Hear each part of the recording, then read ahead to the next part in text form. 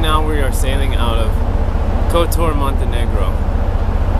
And I just wanted to capture how much like Norway this looks like. It looks just like a fjord. It really does. We are kind of like in a bay within a bay here. So we're gonna go forward, and our exit is forward and to the left. And then we're still in another bay. We still have a ways to go before we're back in the Adriatic. I just wanted to capture this amazing place.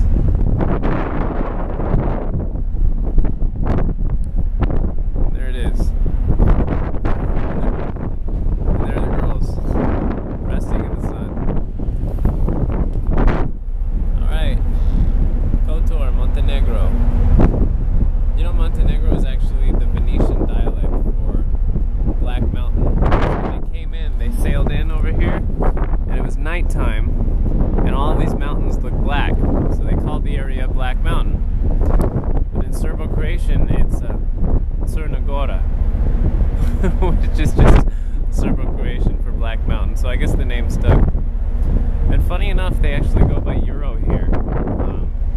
They used to go by the dinar, but back in the war, there were so many sanctions against this place that the dinar inflated, and it inflated